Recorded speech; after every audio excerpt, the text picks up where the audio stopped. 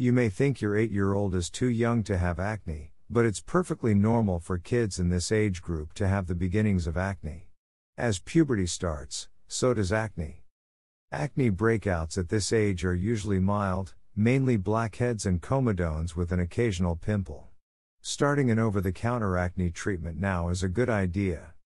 One thing to keep in mind here, preteens that develop acne early often get more severe acne during the teen years. If your preteen has acne, keep a close eye on their skin.